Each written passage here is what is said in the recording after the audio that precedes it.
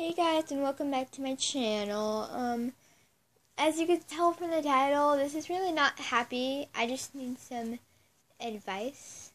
Well, anyway, my gerbil, Shadow, yep, of course, the biting one, Shadow, is sick. And by so, I looked it up. It's not mucus, but it's blood. Right there. See? And anyway, I don't know what's wrong with him, so I'm gonna have to figure that out. But he still acts like a normal gerbil, which is a good sign. I don't have enough. I'm trying to save up to bring him to the veterinarian. But if you guys have any advice, leave it down below in the comments. Thanks so much for watching.